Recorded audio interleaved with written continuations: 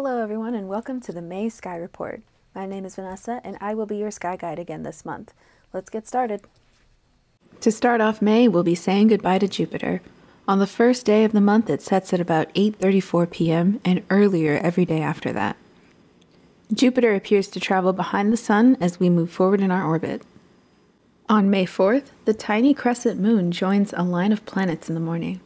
If you wake up around 5:15 a.m. and look towards the eastern horizon, you'll see Mercury, Mars, the Moon, and Saturn.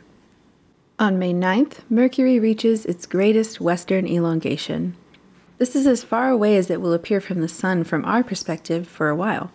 Because of the angle of the solar system at this time of year, it's only worth searching for if you have a completely flat horizon and go out just when the sky begins brightening at about 4:55 a.m. You have a very short window. Pictured here is the very end of that window. The Eta Aquarian meteor shower peaks at about 8 p.m. on the 5th, but the radiant point will not be in our sky until early in the morning on the 6th.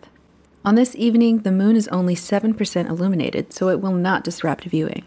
Here in the northern hemisphere, the radiant of this shower sits fairly low in the sky. This means that here in LA, some of the meteors from this shower will fly below our horizon.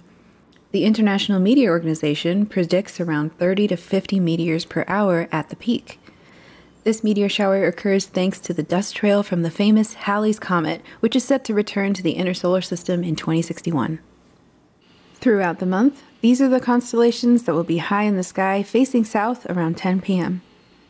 Along the plane of our solar system, we have Scorpius and its bright star Antares, Libra, Virgo and its bright star Spica, Leo with Regulus, and Cancer. And to the west, at the same time, we can see the constellations that we'll be losing throughout the month. Auriga, Gemini, and Canis Major all sit low on the horizon, prepared to set later in the evening.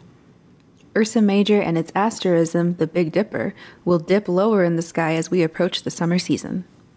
And in the east, we'll see the rising constellations, Cygnus, Lyra, and Hercules. Cygnus and Lyra each have bright stars that are 2/3 of what is called the Summer Triangle. The Summer Triangle is an asterism that can be seen in summertime here in the Northern Hemisphere. Watch the summer constellations rise earlier throughout the month. And here is your lunar calendar for the month of May. Last quarter is on the 1st.